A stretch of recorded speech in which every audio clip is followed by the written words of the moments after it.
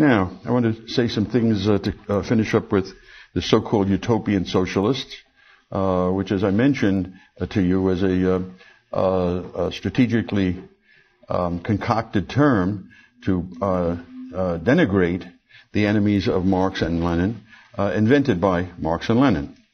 The last of these early French socialists, and by far the most influential, was the school of Saint-Simon.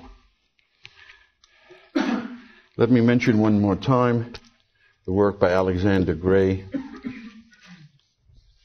The Socialist Tradition, which is important for this.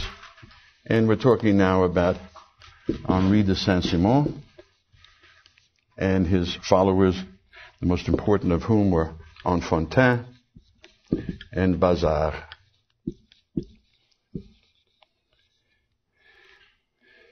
Saint-Simon is a famous aristocratic name in France, and he was indeed a member of the nobility. Saint-Simon was a very peculiar character. He flourished during the assignat inflation by speculating in the currency, made money that way, but then he lost a huge fortune and was reduced to writing rather pathetic letters to the crowned heads of Europe, informing them that he was starving to death and pleased to send them money, which never came about. And then somehow he revived his fortunes.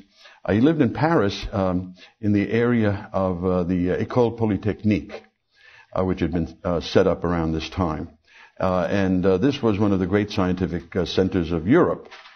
And he loved associating with scientists and mathematicians and dining with them and cultivating them and so on. This is going to be important in the creation of his philosophy. But a crucial fact about him is that Saint-Simon and also his followers became very interested in the works of the theocratic conservative, as they're sometimes called, writers of this time, especially de Maistre and also Bonald. Now, these writers rejected the French Revolution, of course. They rejected the French Enlightenment. They were much more conservative and even reactionary, much more than Burke was. Burke was fundamentally a supporter of the free market and free Whiggish British society. These men, especially de Maistre, who was influential, wanted to return not to the pre-1789 old regime, but back to the Middle Ages. And they're called theocrats because what they bemoaned was the absence of authority and hierarchy in modern society, and promoted the creation of revived centers of authority and hierarchy, culminating in the Pope. That is, they were ultramontanes in the Catholic tradition, that is, looking to the supremacy of the Pope.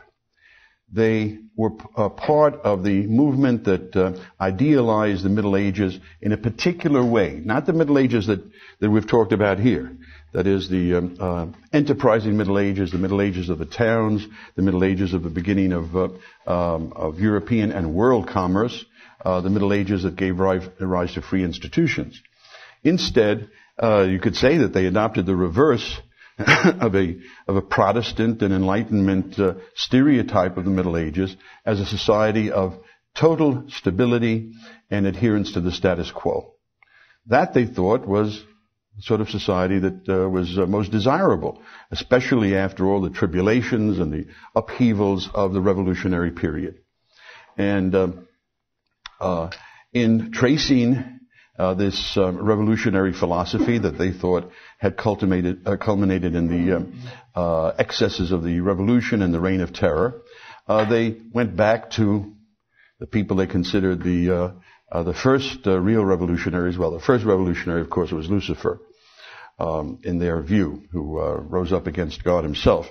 But they went back to Descartes, who introduced modern philosophy with the idea of systematic doubt, but above all, the reformers of the Protestant Reformation. They were the ones who began to undermine traditional European society. So what we have with them, and de Maistre especially was an intelligent man. It's, from my point of view, just his ideas that were fundamentally flawed. And the Saint-Simonians, beginning with Saint-Simon, and then he collected a school, found this really fascinating. Yes, there was something wrong with modern history. There is a deep flaw in the French Revolution, in the Enlightenment, and also among the French revolutionaries. However, it's not backwards that we have to look for a society of stability and hierarchy and authority, but to the future. And where was this new authority to come from? Who was to compose this new hierarchy?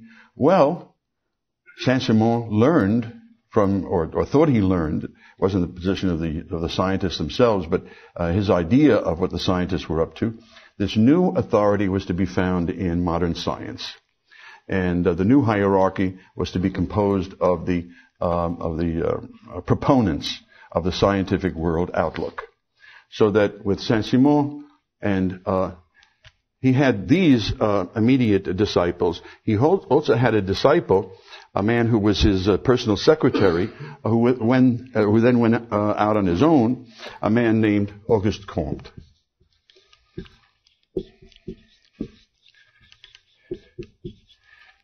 And it's this school of thought that is the founder of positivism.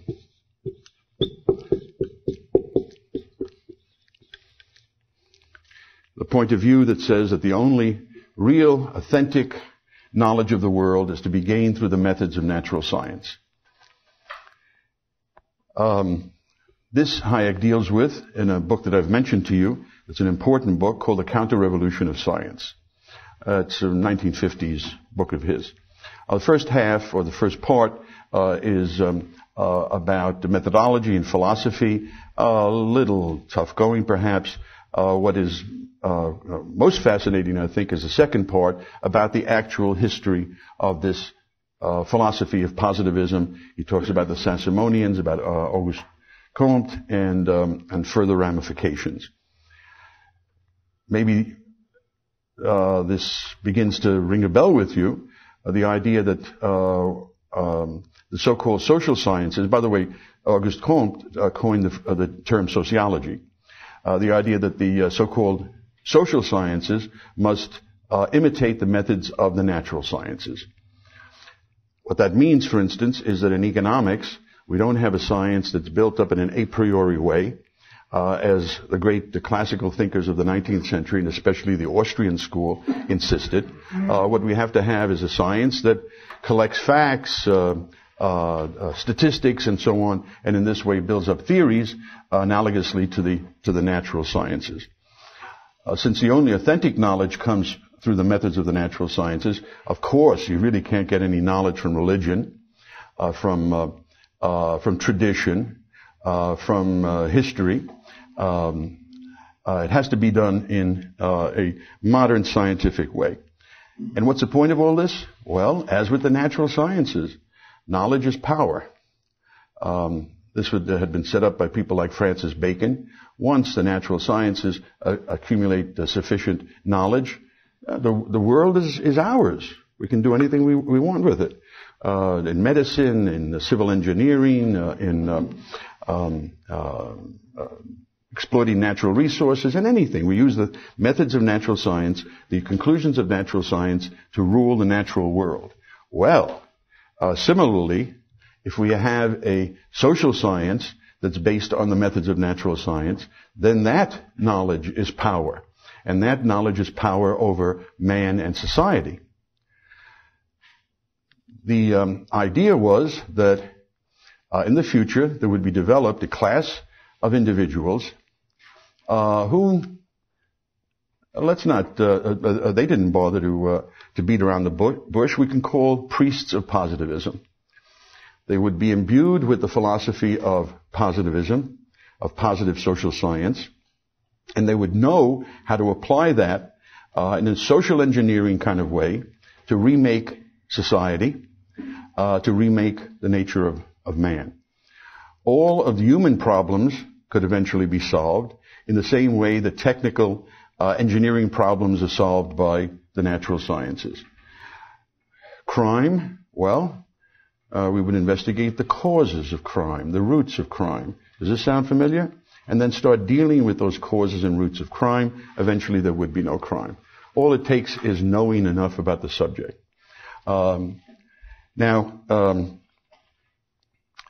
They had also a philosophy of history that dovetailed with this. The period we're talking about, the first few decades of the 19th century, is a time when a lot of people had philosophies of history. I talked to you about the industrialist school and their philosophy of history of the predatory and the preyed upon classes. Well, the Saint-Simonians had a philosophy of history also that dovetailed with their theory. History alternates between two phases.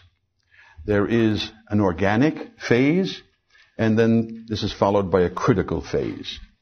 An organic phase is characterized by stability, sense of authority in society, social harmony, the subjection of the individual to the community, and in this way provides a comfortable, psychologically appealing cocoon for the individual. The individual doesn't have to worry.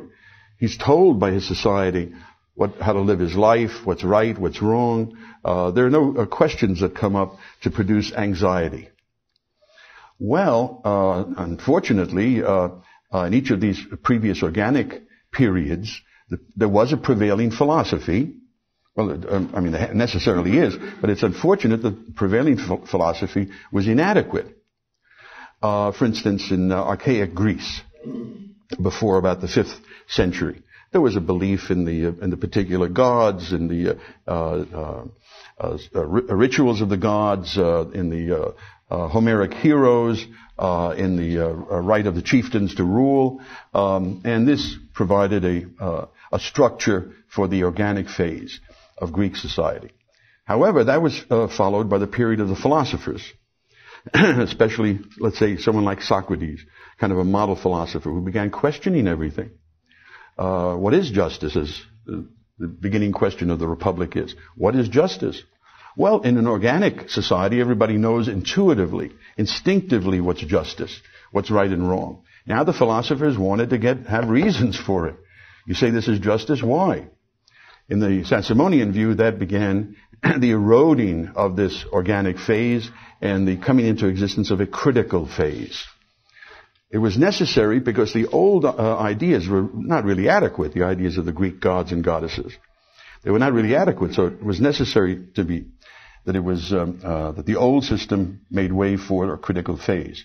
However, human beings really can't live in critical phases. They're not made for it. It does create too much anxiety, questioning, problems. As if we were to take a modern example, one might say, a Saint-Simonian might say, is the case today. Who knows how to raise children today in our society? Who knows how to raise children? At one time, people had a very good idea how to raise children. In my neighborhood, Angelo, come over here, I'd break your legs. If you keep doing that, I'd break your legs. Wait until your father gets home.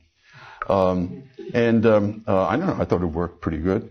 But nowadays, there are so many conflicting ways. And young couples, now if they happen to have some anchor in their life, all to the good. If they're the typical product of liberal education, so-called liberal education in America, there are real problems. And then very soon after, maybe at about the age of 2.5, the kid takes over. And that certainly leads to its own problems. So you see, this, in other words, is a critical phase of the evolution of our society, and people are not sure about things. So the critical phase of ancient society was followed by an organic phase, according to the Saint-Simonians, and that was medieval Catholicism. Okay? There was an assured sense of the rightness of things. You can see it, for instance, in any of the great medieval systems, let's say Dante's Paradise Lost. in society, that is in the social structure of feudalism, in religion, one religion, and within that religion, the authority of the Pope at the very top. There was the great chain of being, with God at the top, and then the angels, and then the Pope, and then the kings, and then the nobility, and then average people, and among average people, the father and the family, ruling it over the mother, the parents ruling it over the children, human beings ruling it over animals. That was the great chain of being going from the very top to the bottom. And according to the Saint-Simonians, who, like everyone at the time, had a very simplistic view of what the Middle Ages was like, that provided the organic phase that was necessary. However, as with the Greek gods, medieval Catholicism could not withstand criticism of critical reasoning. So the Protestant Reformation came along. If this seems, awfully quick to you, well, I'm saying they're not particularly deep historians. The Protestant Reformation came along, and above all, the rise of modern science. Okay? So, the medieval synthesis was shattered, and a critical period followed. And that critical period lasted for a number of centuries.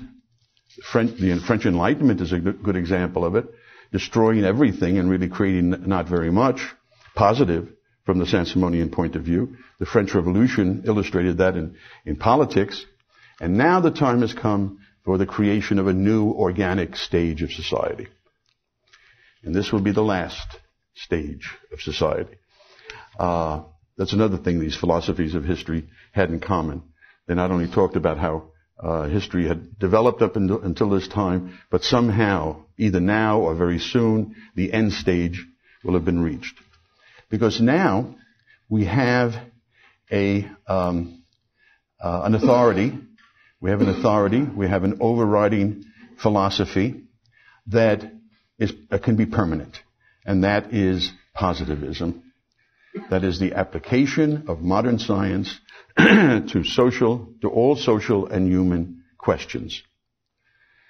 So the Saint-Simonian idea was we're going to be able to solve all of the problems created by critical phases, all of the anxieties and conflicts, and enter onto an organic phase that will be permanent.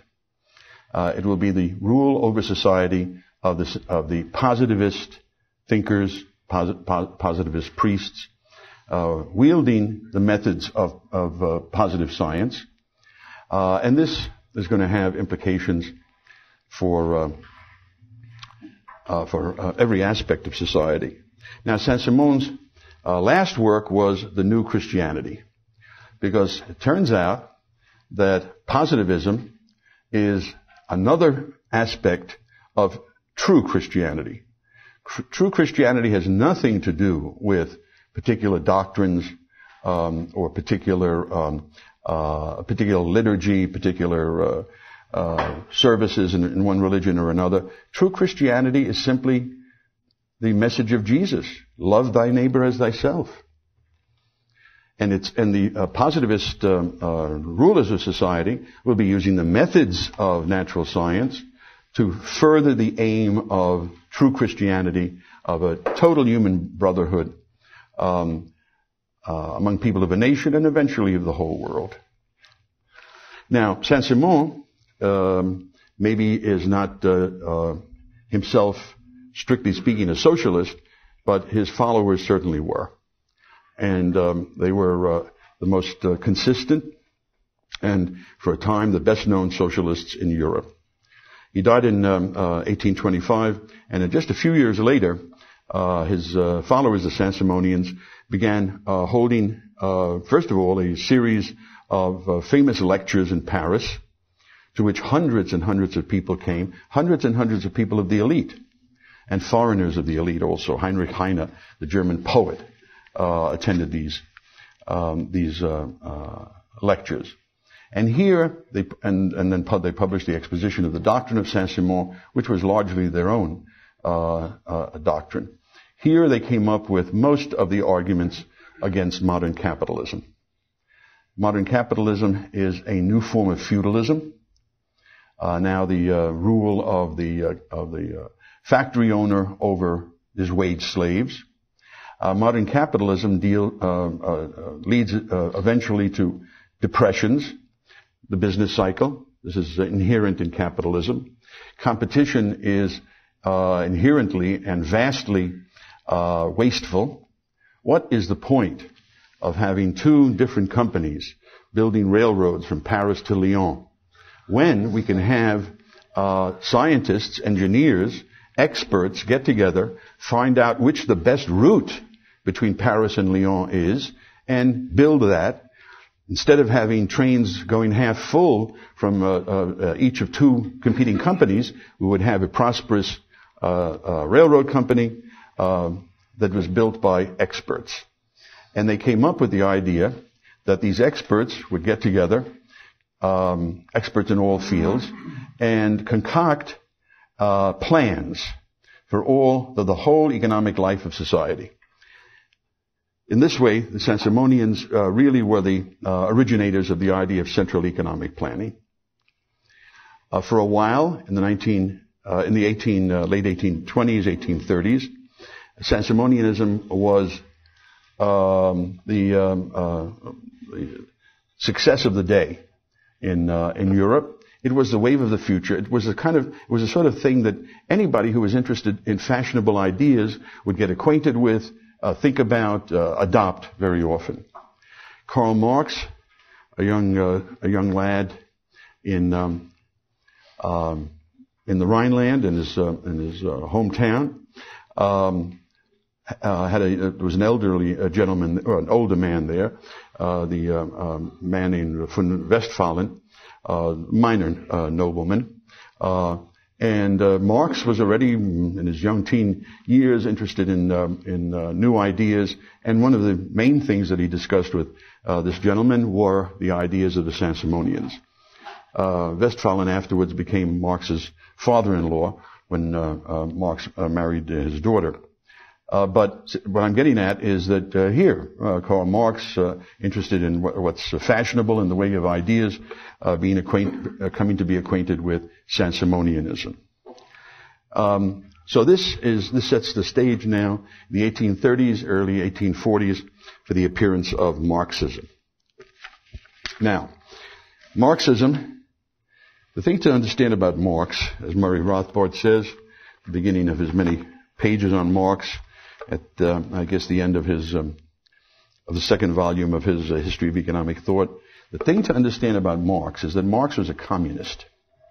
Okay, and what Murray means, among other things, by that is that Marx was a communist before he was anything else.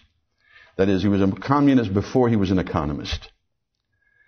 In fact, he learned economics in order to rationalize his communism. This is well known among people who know about Marx's life. By 1844, he had already written, but not published, the economic and philosophical manuscripts, or sometimes called the Paris manuscripts. They were only discovered long after, around 1930, and then they were published, and for a while created a whole industry called Marxist humanism. That is, Marx, who wasn't a determinist, but somehow more humanistic. Now, it's easy to find these things in print, and you look at the economic and philosophical manuscripts of 1844, there's no economics at all. All it is playing around with Hegelian kind of categories. There's what's sometimes called a philosophical anthropology, that is dealing with the nature of man and juggling around aspects of that in a philosophical way. Having no connection with empirical reality practically, and certainly no connection with economics. It was only around this time, in the mid-1840s, that Marx became interested in economics for the first time, and under the influence of another young German that he had met, Friedrich Engels. By the way, let me say something about the literature on this subject.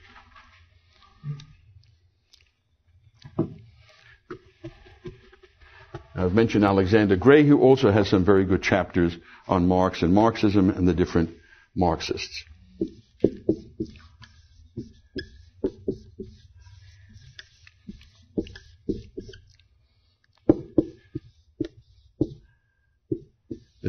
this has as much to do with this book I'm talking about now, as much to do with Soviet Russia as with Marxism. And I mentioned the last time the book by Martin Malia on the Soviet Union. Now, Leszek Kolakowski, who's still alive, was at one time himself a communist in Poland. However, he outgrew that, became a critic of communism, and in the 1970s wrote a magnificent 3-volume work called Main Currents of Marxist Thought.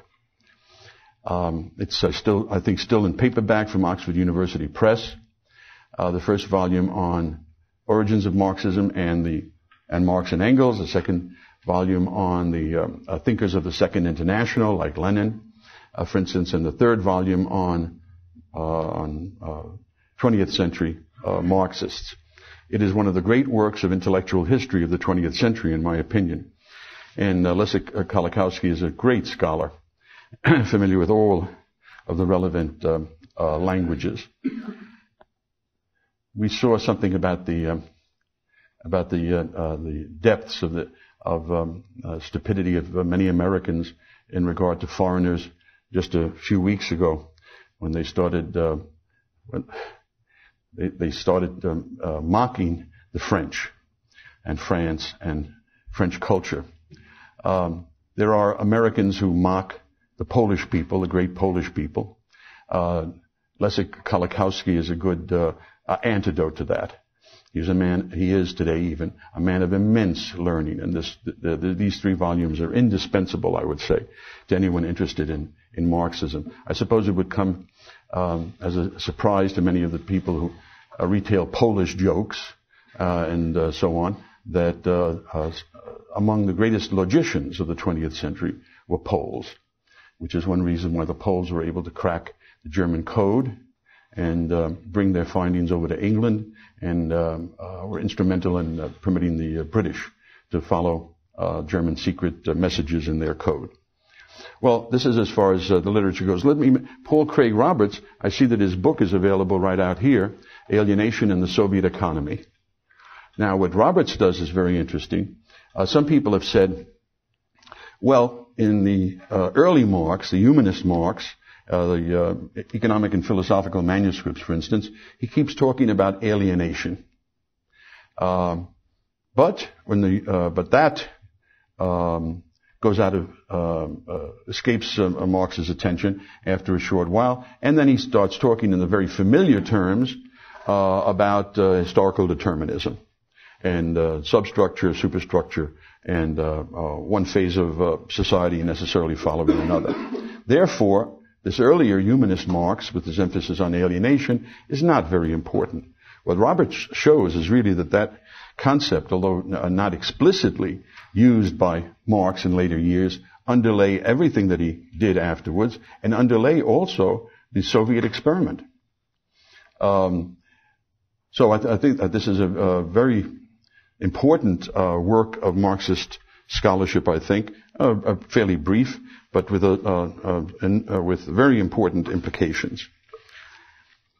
What was Marx after? It would be a terrible mistake, and Lenin understood this. This is why he hated the revisionist socialists. It would be a terrible mistake to reduce Marxism to the idea that working people would be a lot better off under socialism.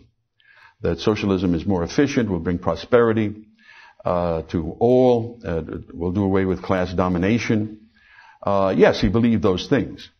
But most of all, and centrally what he believed, was that for the first time the human race could achieve real human dignity, which it had not up until now. Why not? Because up until now, human history has been accidental. People have done things, acted in history, and often their actions produced consequences the opposite of what people wanted. Nobody wants depressions, for instance. And yet the capitalist system is such that people act and within a limited sense they act rationally, and yet depressions occur. So what's going on here? What's going on here is that man does not have control of his own destiny. And man will not have control of his own destiny until the time comes when society is totally planned. That planning aspect is not simply a way of bringing about more efficiency. It's a way of affirming human dignity and the human control of human affairs. Marx, as I said last time, there isn't very much in the corpus of Marx and Engels that tells us what the future society is going to be about. But this point is certainly clear. This is what Marx wrote of the stage of communist society just before the disappearance of scarcity. Freedom in this field can only consist in socialized man, the associated producers, rationally regulating their interchange with nature, bringing it under a common control, instead of being ruled by it as by the blind forces of nature. You understand what he's saying there? He's not talking about thunderstorms or earthquakes. He's talking about the course of history as being like the blind forces of nature, in that human beings have to submit to, have to endure events, sufferings that they never intended. The point is made clearer by Engels. This is a longish quote, but I'll read it in such a way I hope that you can follow it and you can understand what he's getting at. With the seizure of the means of production by society, production of commodities is done away with. Production of commodities is what he means by the name for the market economy. Production of commodities is done away with, and with it the dominion of product over the producers. In the market economy, with the so-called invisible hand, there is no invisible hand. It's total anarchy of production. Anarchy of production, a term coined by the Saint-Simonians. And here repeated by Engels. Anarchy of social production is replaced by conscious organization according to plan. The whole sphere of the conditions of life which surround men, which ruled men up until now comes under the dominion and conscious control of men, who become for the first time the real conscious lords of nature. Because, and in that, they become masters of their own social organization. The laws of their own social activity, which confronted them until this point as alien laws of nature controlling them, then are applied by men with full understanding and so mastered by them. Only from then on will men make their history themselves in full consciousness. Do you understand that? Make their history themselves in full consciousness. That is, everything that happens in history will have been planned. Only from then on will the social causes they set into motion have in the main and in constantly increasing proportion also the results intended by them. It is a leap of mankind from the realm of necessity to the realm of freedom. In another place, Engels refers to it as the end of the prehistory of mankind. Up until now, it's been almost like the history of the apes. Human beings not in control of their destiny.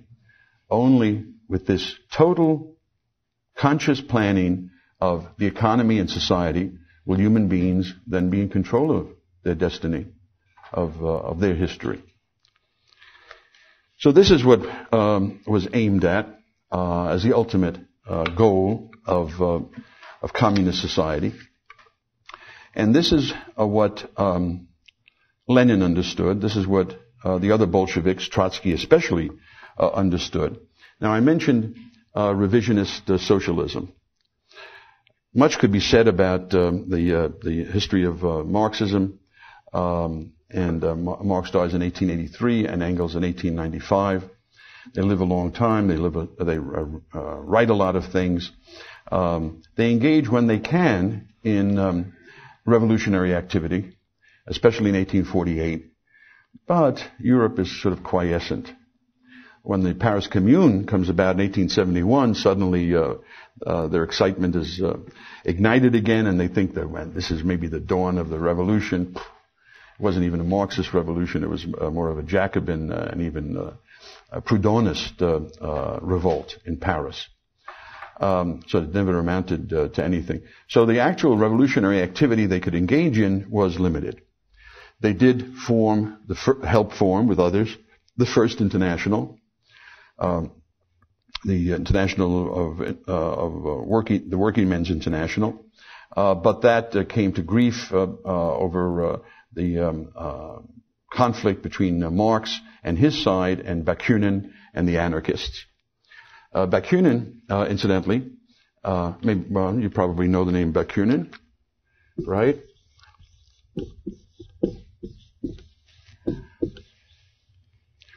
He was a lovable old psychotic.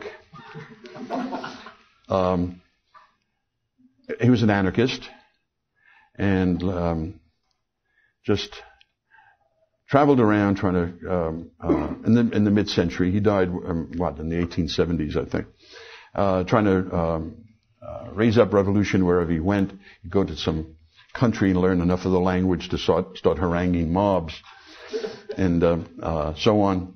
He never really succeeded very much. He was in Dresden during the Saxon Revolution of 1849 and heard Wagner conducting Beethoven's Ninth.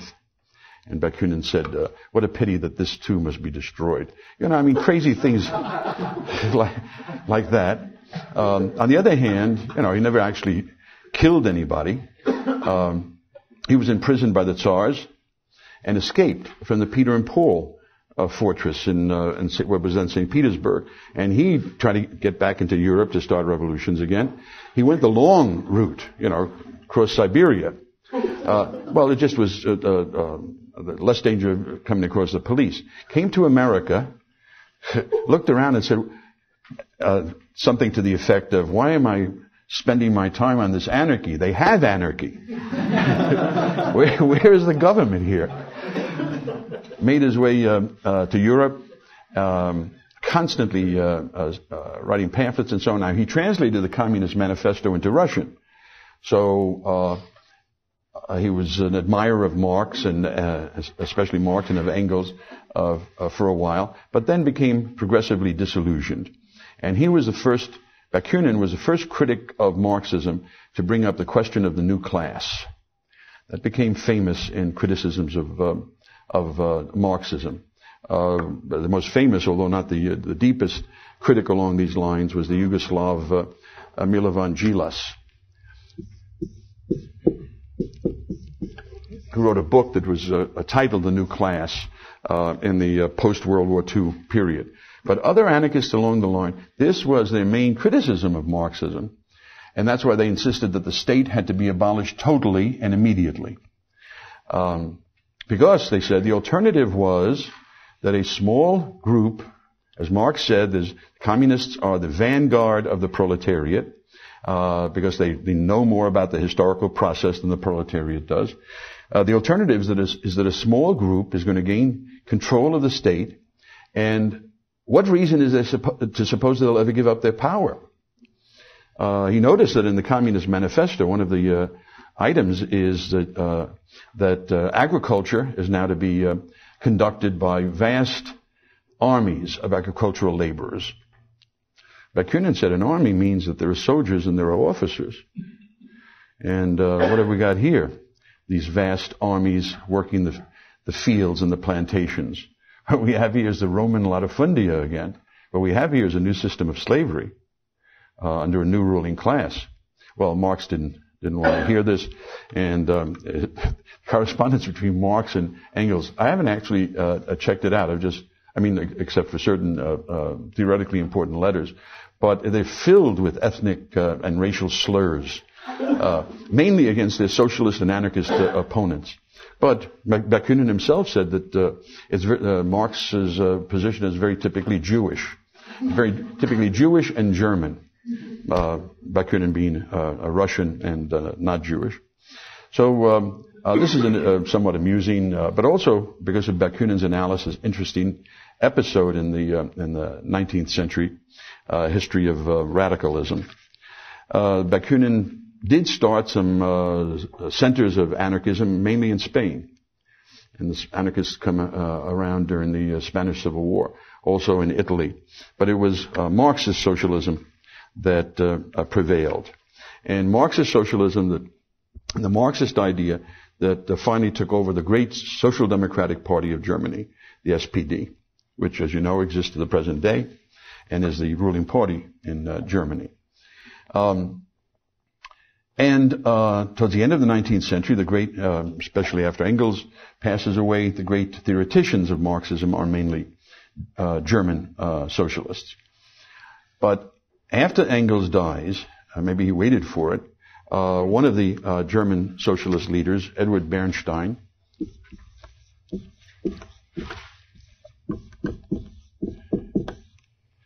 begins to publish works that are questioning and then critical, although he'd been very close to Engels. But Bernstein says is this: okay, we're at the end of the 19th century. Marx had a definite scenario for the collapse of capitalism. The working class would get poorer and poorer. Capitalism is not able to sustain its slaves in their slavery. There would be fewer and fewer businesses, and ultimately only a very few very large businesses. The middle class is going to disappear. The business cycle is going to get worse and worse. And then finally, with the organization of the working class by the communists, society will have had enough, and the socialist revolution will occur. Bernstein said none of these things is happening. The working people are not getting poorer and poorer, far from it.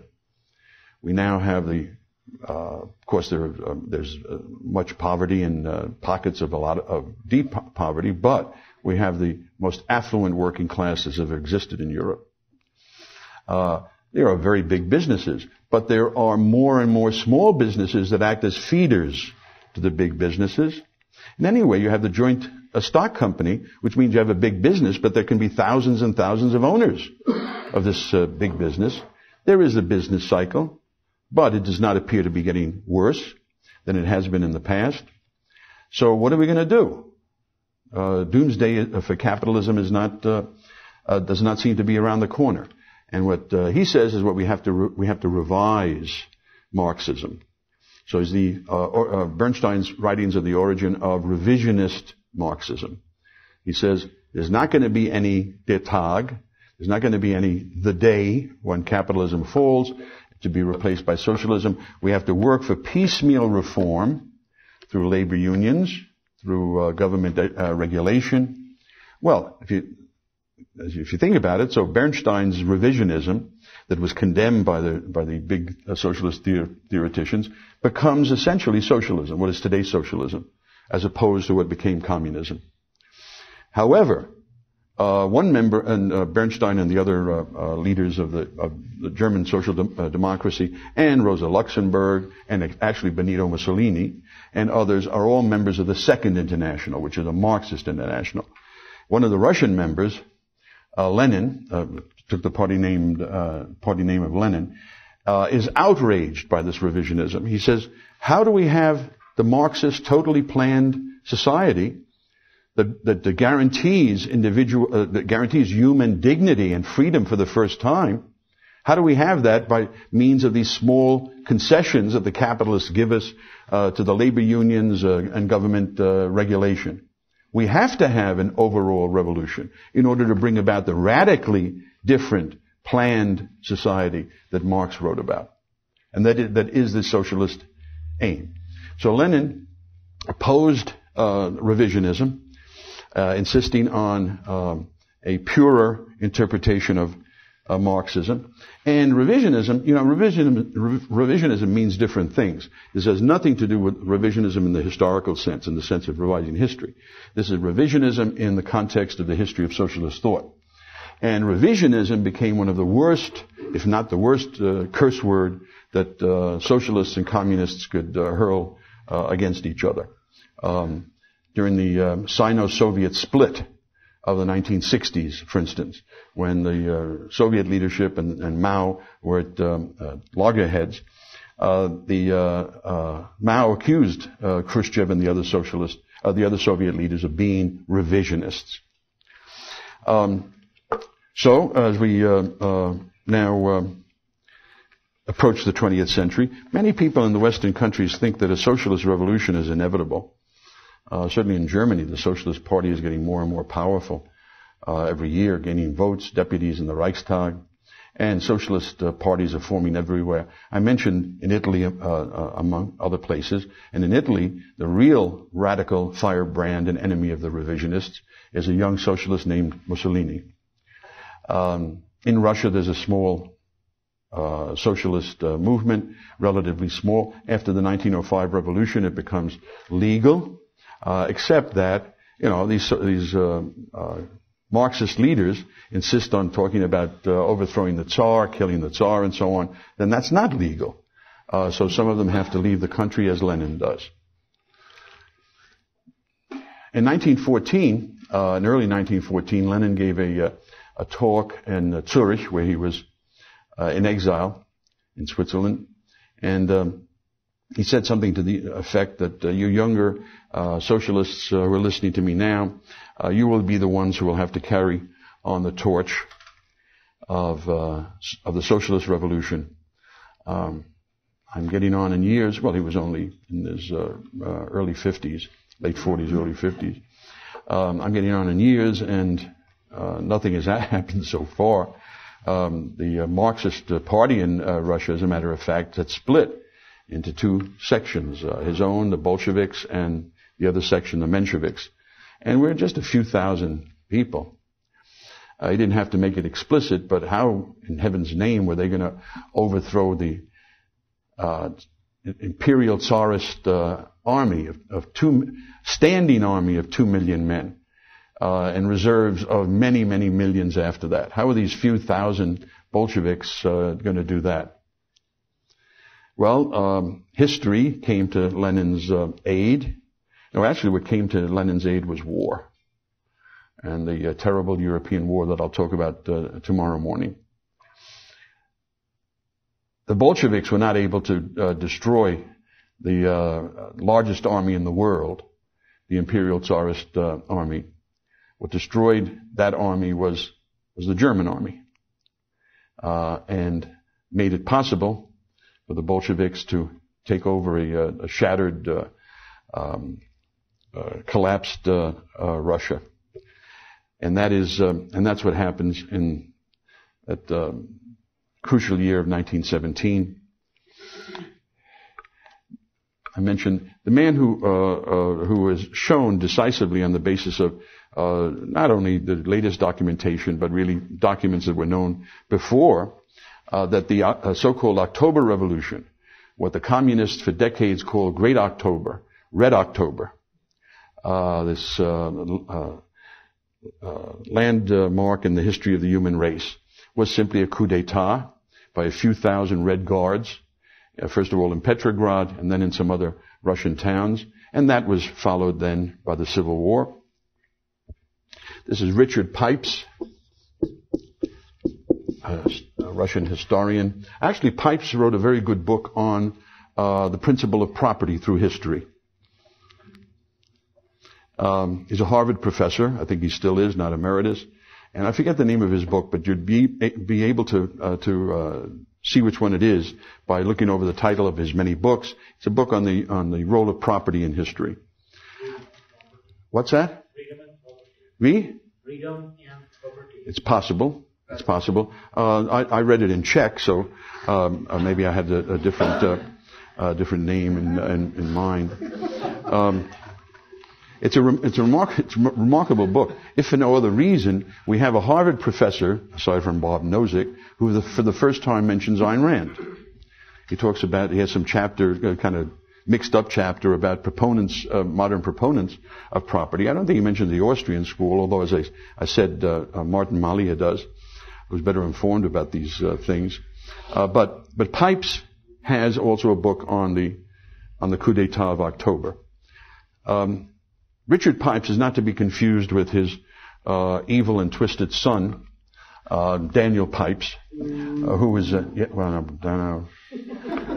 Hey, come on! If you didn't boo for Rousseau, why are we going to boo about for some wimp chicken hawk like Daniel Pipes? Well, tomorrow that's going to be very relevant, okay? And I think that by now you'll know who to boo for. Anyway, so Pipes shows it was a coup d'état. In any case, the Bolsheviks do come to power. They win the Civil War. They establish what they afterwards try to call war communism. Now, Craig Roberts shows this with complete conviction as far as I'm concerned. It wasn't war communism. It wasn't a special emergency system of measures to deal with the Civil War and the war with Germany that was still going on. What it was communism, what Lenin and all the other Bolsheviks understood as communism. What they tried to do, as much as they could, was simply abolish the market. They were Marxists, authentic Marxists. They had come to power for this reason, to abolish commodity production, and that's what they did. The result was a catastrophe. Of course, there were other bad things going on, but that was enough to bring the Soviet regime to the edge of the abyss. And Lenin understood that. He was always a very good tactician. If we continue with this war communism, abolishing all private economic transactions, that's what's called speculation. If you go to the edge of the town, bring in some of your books to exchange for a sack of potatoes that a farmer is bringing in, you were if found doing it, you could be shot on the spot by the new Soviet secret police. Lenin realized that this whole system of communism, as he said, was premature. So this is when, in 1921, he introduced the new economic policy of a modified socialism and capitalism, the kind of thing that Gorbachev tried to realize finally in the last years of the Soviet regime, but was not able to. But now, in the meantime, I can talk a little bit maybe about the Soviet Union in a little while and what happened there. But in the meantime, I want to give you an idea of what the communist leaders were actually aiming at. Okay, this is a book by Leon Trotsky called Literature and Revolution. It's famous, I think, most of all, because of its last ridiculous sentences about what will happen eventually in communist society. He says, the average human type will rise to the heights, the average human type will rise to the heights of an Aristotle, a Goethe, or a Marx. And above this ridge, new peaks will rise. As I remarked to a friend of mine one time, that'd be a real hard class to teach. So those lines are quoted by Mises among other people. But the whole of the last few pages is very instructive. Because Trotsky was, in a conventional intellectual sense, the most brilliant of the Bolsheviks. Robert Conquest also calls him the most ferocious, for good reason. But he certainly was intellectually adept. He understood the connection of ideas. And this is what he understood as what was being aimed at, what the whole purpose of the Bolshevik Revolution was. The whole purpose of bringing communism to Russia was. In the end, what's going to happen is that man will free himself from mystic and every other intellectual vagueness, and his effort will be directed to reconstructing society and himself in accord with his own plan.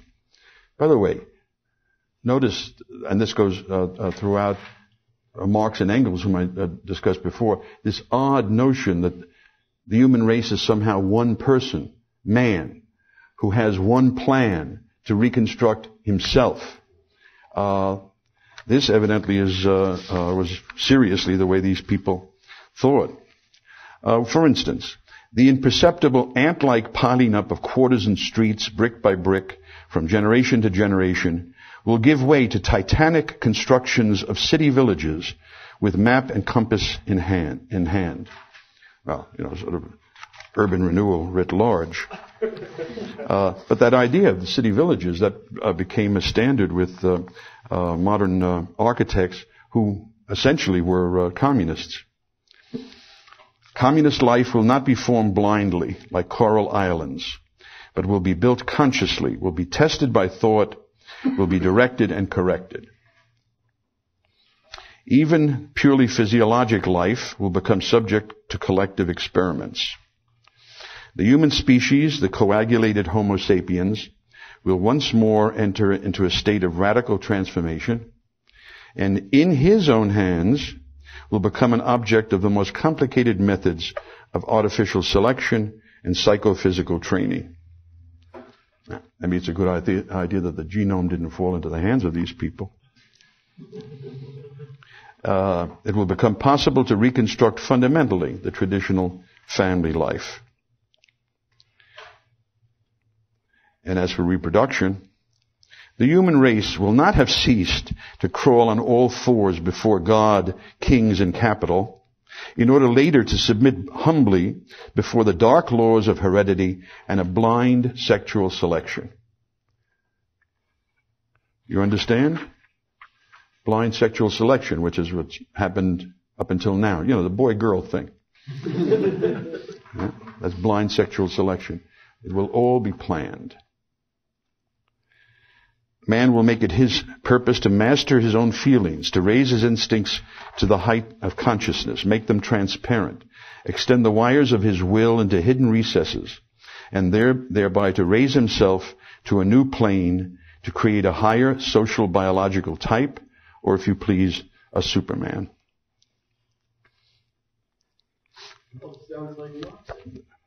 Well, I'm not saying that that's the furthest thing from a reasonable comparison to what Trotsky is talking about.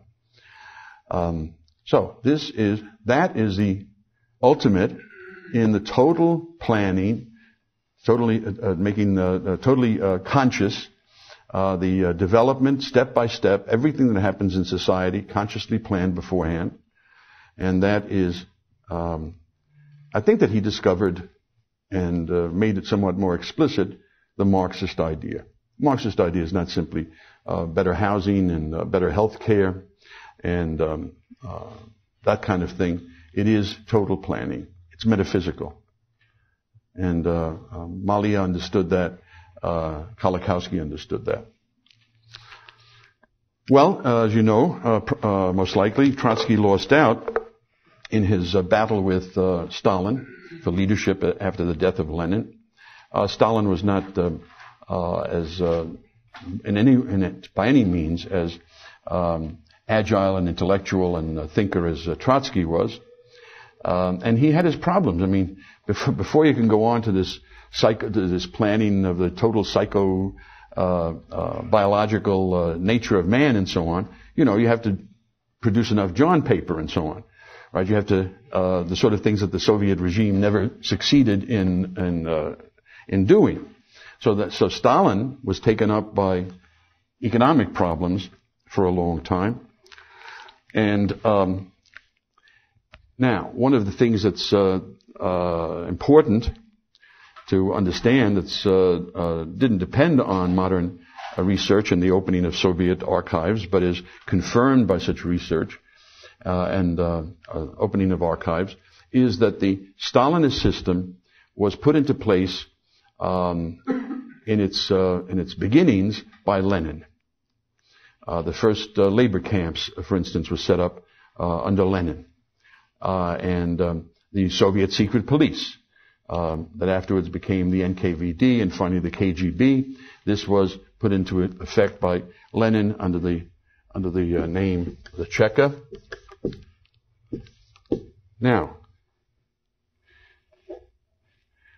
one thing I mentioned last time that's going to be of great significance is the Comintern, the Communist International, set up and brought into existence by Lenin, the organization of all communist parties in the world. There had been socialist parties and socialist movements and factions in many different places. After the communists take over in Russia, what Lenin does is offer an invitation to all of these different socialist groups to join his new Communist International. Change your name to Communist Party. For instance, CPF, the Communist Party of France, CPUSA, CPUK, CPC, Communist Party of China, and so on. And then you obey the regulations and rules of the Comintern. And they have conventions from time to time. And the program of the Comintern, they don't make any secret about it. It's not anything that the FBI has to go and find out. They openly proclaim that, if it could even find it in the newspapers, they openly proclaim that their aim is the overthrow by force, if necessary, by elections. Well, it's not too likely. The bourgeoisie is going to react to that. By force, whenever necessary, of every bourgeois government in the world. Replacement of those governments by communist governments. See, Lenin was enough of a Marxist to realize that according to his theory, you really can't have communism in one relatively backward country alone. But what he said was that Russia was relatively backward. However, the revolution in Russia would begin to spark the world revolution. So then you would have the revolution in Germany, in Britain, in America, in more advanced countries. And then you would have a world communist community. So the Comintern's aim was to bring about these revolutions everywhere. Germany was the one he was most interested in. For obvious reasons. Geopolitically, whoever controls Russia and Germany is about to control the continent. And you can have England off as on the periphery there, but you'd get hold of Europe and then European colonies, and then the world revolution would really be underway. This Comintern was a mortal threat to everybody who was not a communist in Europe, including socialists, including the German SPD. The socialists of the German Social Democratic Party, who broke with Lenin, and it had some consequences that were extremely unfortunate. Nowadays, very often, the history of fascism, let's say Italian fascism or German Nazism, National Socialism, sometimes called a kind of fascism. These histories are written as if they occurred in a vacuum. In Germany, for instance, that there were elements that pointed in this authoritarian direction in previous German history. The Italian problem and the weakness of the Italian state are brought in. It is not made nearly clear enough that Italian fascism certainly, and German National Socialism to a large degree, were the product of the communist threat. This is demonstrable in the case of Italy, where the Italian Socialist Party became a Leninist party and openly threatened a Leninist revolution in Italy. And the Italian fascists, the supporters of Mussolini, didn't amount to anything until the public became very scared of this, of the takeover of the factories by the Leninist unions, by the takeover of the land of the Po farmers by squatters under the direction of sympathizers with Lenin. The announcement by the leaders of the Italian Socialist Party that the Leninist revolution is around the corner. Well, this empowered the Italian fascists. They began to get their support from the middle class and from businesses, and that's a whole other story that one could go into. But without any communist threat, Mussolini wouldn't have amounted to anything. And to a large extent, that's also the case with the National Socialists in Germany.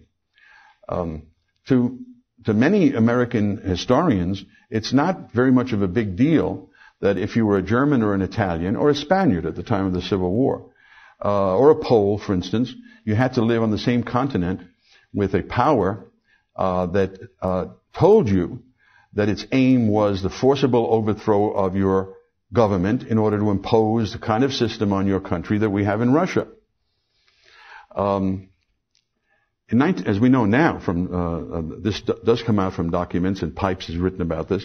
In 1920 occurred a war between the Soviet Union and Poland, the new Republic of Poland. And Trotsky was the leader of an organizer of the Red Army, led this attack into Poland. And Lenin expected the Polish peasants and workers to greet the Red Army with open arms. Bounties were offered for anybody who would hang a priest or a landlord. The executions took place on the way, and Lenin and his friends were looking forward to a Red Poland.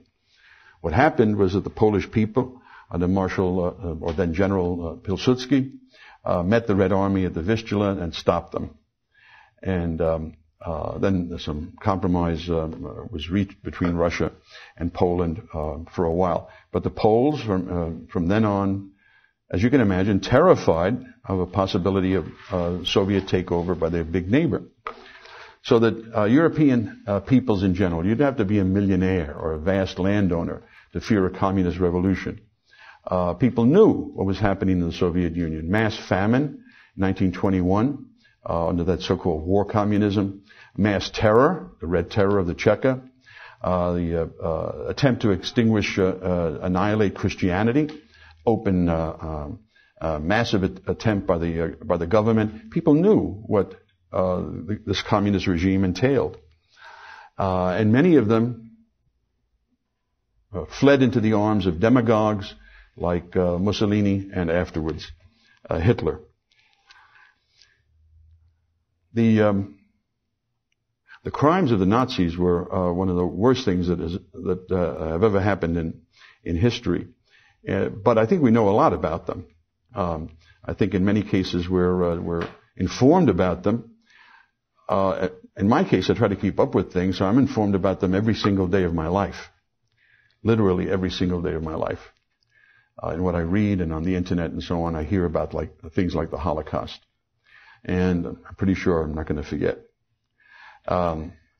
However, the crimes of Soviet communism are much more rarely mentioned and figure much more infrequently, much more rarely in the minds of people. I mean, the average person doesn't know the first thing about them.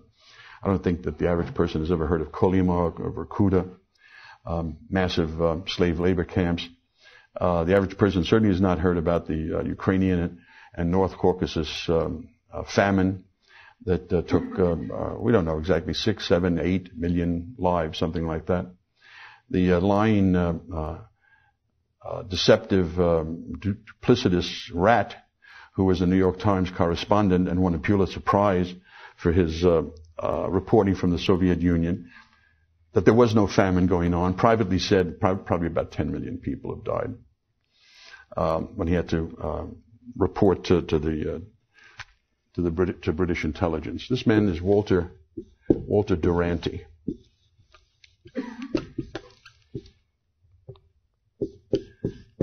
He won the Pulitzer Prize for the New York Times in 1932.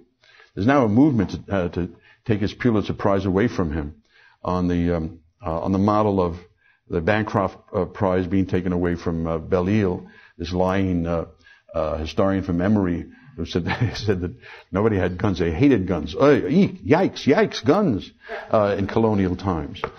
It's the last thing on the mind of anybody on the American frontier to have a gun. Well, you can just call 911 and the cops will show up if there's a problem with the Indians.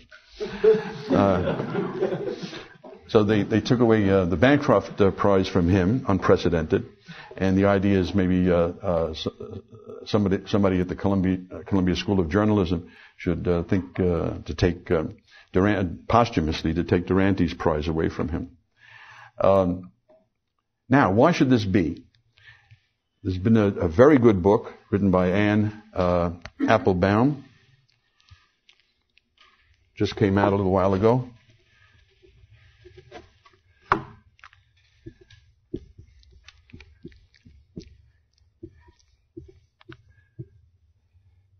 Called the Gulag. The Gulag. The Gulag, as you probably know, is the name. It's a Russian acronym given to the camp system of forced labor camps. And Alexander Solzhenitsyn wrote 3 volumes, who was temporarily an inmate, wrote 3 volumes called the Gulag Archipelago. And the concept there is that these camps were spread like islands throughout the whole Soviet Union, like an archipelago of islands throughout the whole Soviet Union. Now, the victims of Soviet communism, actually, it's not correct to concentrate on the Gulag. More of them died outside of the Gulag than died there in the camps. For instance, in the terror famine or in the constant executions. Now, I put down her name, right, Anne Applebaum, an excellent, really brilliant journalist, and more than a journalist, very good historian. She's written before about this issue. She, in one of her articles, she pointed out that President Clinton, some years back, went to visit Minsk, which is the capital of what used to be called White Russia and now goes by the name of Belarus. And he had heard that there was a big killing field outside of Minsk, which in fact there was, of thousands of people, tens of thousands probably, who had been executed by the Soviets under Stalin's time. And he asked the president of Belarus to be brought there to say something about it. And the president, I forget the man's name, said, "No, we don't want to wash our dirty linen in public. There's no need to go back to all that old stuff. It's water under the bridge. Let's just go on from here."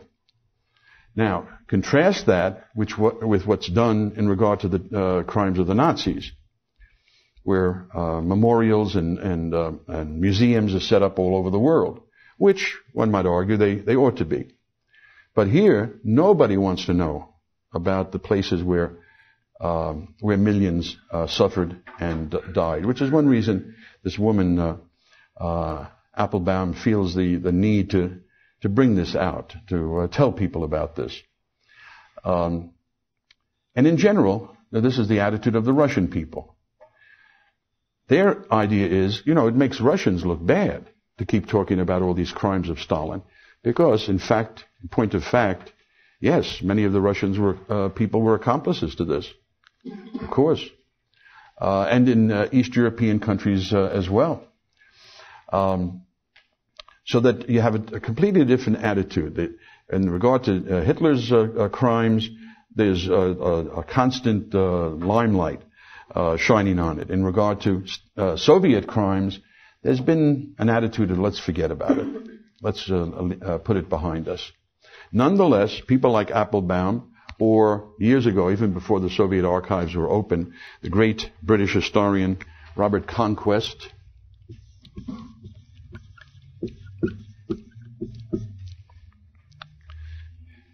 did investigate these matters, and there is, for anybody who cares to look into it, substantial literature on the subject. Now, one reason that we don't know very much about this even now, and certainly a reason why we didn't know about it when it was happening, was because of a very peculiar bias on the part of the intellectuals. This is a larger subject, really, than we can discuss in a few minutes, as are the specific crimes of Soviet communism. So I'm going to leave that for one of my last lectures tomorrow. And today we can, in the time that remains, we can talk about utopian socialism. We can talk about Rousseau, if you want to bring up something about that. We can talk about Marx and the setting up of the Soviet regime. So, comments and questions. Yes? The Bakunin, what was his, did he pass away around the same time that Marx did? He died? No, earlier than that, I think. Okay. I would guess the late 1870s. Just a quick clarification. I missed the guy up there that starts with D.J. Gilas. Milovan Gilas. I think he was a Montenegrin. That is one of the Slavic people of former Yugoslavia.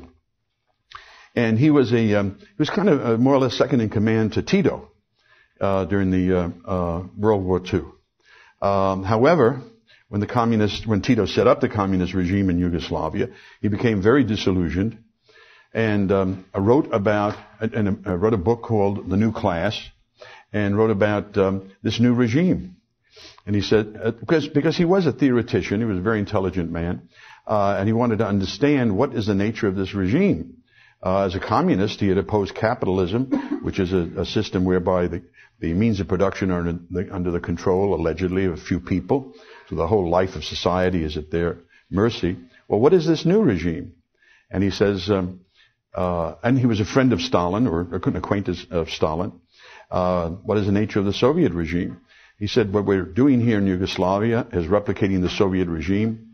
The Soviet Union itself is a joint stock company owned by the Communist Party of the Soviet Union. And their employees, or serfs, if you want to look at it that way, are the people of the Soviet Union. It's the managerial, bureaucratic, military class that rules the Soviet Union. It's the end. It's not my idea because it equates too much Western capitalists with communist rulers. But it's the idea you see at the end of Animal Farm. Everybody's read Animal Farm? Okay. Well, I think some people should maybe not be going to see whatever, Halloween 13 or something, or Bride of Chucky. And spend their time maybe in more productive ways, like reading 1984 or Animal Farm. And in Animal Farm, at the end, right, those of you who have read it, right, the animals are all around the farmhouse. They look in. The pigs, who are the new class in this communist regime, they're with the farmers, the human farmers. They're playing poker. One is trying to cheat the other. They come to a fight. But the animals look in, and they look from the pigs to the farmers to the pigs, and they can't tell who's who. Now, that's what Orwell believed, because he was still a socialist in the end. He believed that somehow the capitalists are just an earlier version of what the communist rulers have become. Now, what can you say about that? The communist rulers have gained their position through terror and murder, constant oppression, and they rule over people who, or they have ruled over people whom they've kept at a standard of living much lower than the people could have achieved in a free society. What have the capitalists done on the other hand? Well, the Walton family, Walmart is the largest corporation in America, larger than any oil company, larger than any computer company. Those people have more money than all of us put together. And how did they make their money? By this retailing revolution, by bringing cheap prices to millions and tens of millions of Americans in areas that had never known retailing competition. Small towns in Arkansas, Tennessee, Missouri, all over, and then into larger cities. That's how they made their money. How did Bill Gates make his money? Right? Of course, as the government says, by acting as a monopolist, among other things, giving his various products away free. But he made his money by serving consumers. This is how good capitalists, not state-connected capitalists, but good capitalists make their money. It's not the same as the leaders of Soviet regimes.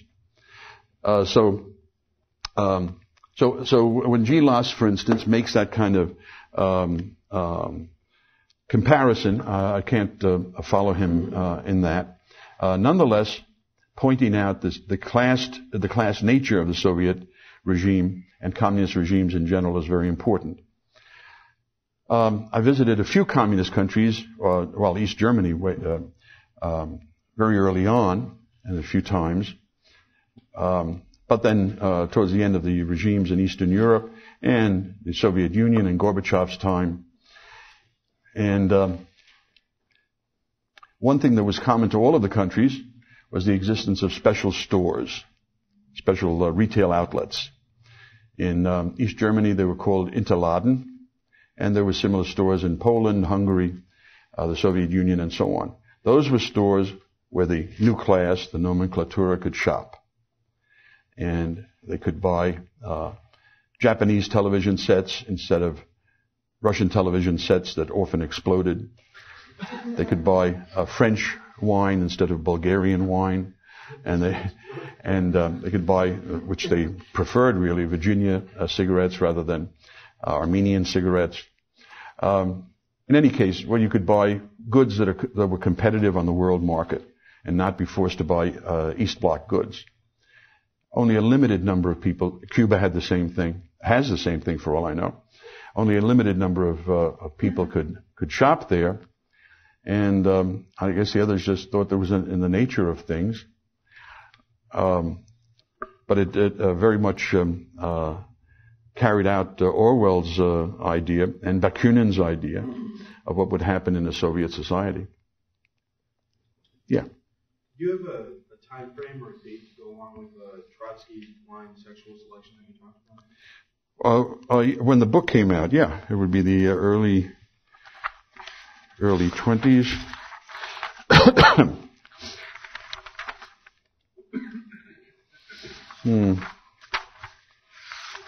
Wait a minute. Yeah, July. He dates the introduction July 29th. Pardon me, 1924. Yes. I was just wondering, from a existent Marxist position, even though it's extremely rare, wouldn't Bernstein be considered a reactionary? Oh yeah. And you mean from Marx's position, or let's say a Leninist position? From the position Marx held late in his life. Considered a reactionary? Yes.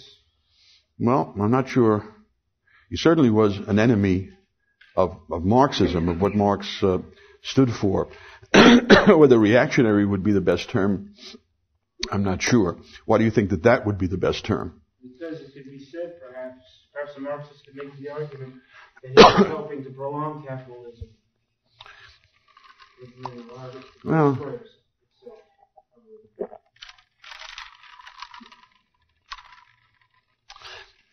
Well, there might be Marxists who could have made that argument. I don't think Marx could have made that argument, because Marx's view was that the forces that were going to destroy capitalism were acting inevitably, implacably.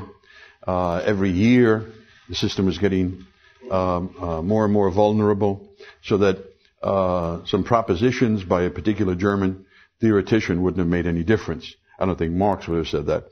Whether other Marxists would have maintained that, I don't know. It's possible. Okay. Yes? Just, I thought an amusing anecdote. I guess it was a few years ago when the Enron thing happened, there was a news special. I don't know if it was 60 Minutes or one of the primetime news things, and they had, they're interviewing members of the Communist Party, what was left of it in New York City. And they sit down with one guy, and the reporter, of course, is lobbing these softball questions. And she says, well, now that you've seen all this, do you sometimes feel like saying, I told you so to the capitalists or so? In other words, so she was reviving the idea, see, we told you that sooner or later the capitalist system was going to destroy itself. Yeah. This guy just smiled as wide as could be. And he said, well, we try not to gloat, but it's This was a reporter from the New York Times? No, it was one of the nightly news shows. I don't remember which network. Very likely. The New York Times. No, it was a lesser known reporter, but she. Yeah. This is typical of how these people are treated. The New York Times had an article some years back about an old folks' home in California for retired commies. And they had busts of Lenin there and Stalin and the works there. And it really was kind of nostalgic, rather sweet in a way. Why not? I mean, these people are the grandparents of the reporters for the New York Times. there was no animosity, no acrimony, that these people had been communists, had been supporters of Lenin and of Stalin. No, they were just... some years back, a man died in Moscow named Kaganovich. What was his name? Lazar Moisevich Kaganovich, of whom one of the Soviet dissident writers, Roy Medvedev,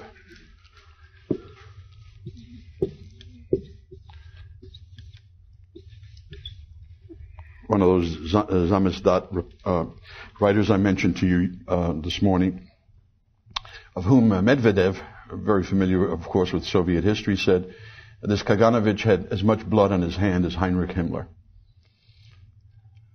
He was in charge of the Ukraine during the terror famine. He was in charge of the Moscow district during the purges. He died peacefully in his bed in Moscow, an old man. Everybody knew where he lived, of course. Never put on trial for war crimes, crimes against humanity, anything of that kind. And the New York Times had a very big obituary on him because he was a very famous man. He'd been in the Politburo, very close to Stalin for many, many years, throughout almost all of the regime. He had built the Moscow subways as a leader of the Moscow district. And it was a balanced obituary. I mean, there were some good things that Kaganovich had done, the Moscow subways, for instance, and there were some questionable things that he had done. For instance, he had been involved in repression. There's no doubt about that. But if you can imagine an obituary in the New York Times on Heinrich Himmler, okay, the head of the SS, being balanced. Himmler, what do you want to say? Did away with urban sprawl in many Polish cities. There's positive and negative also. But this is very, very typical of this mindset. Different standards for judging communists and people on the so-called extreme right. Well, I think that's about all for now. Okay, well, we have 2 more sessions tomorrow, especially in the final session. You might think of questions that have come up along the line, and I'll see what I can do about them. Thank you.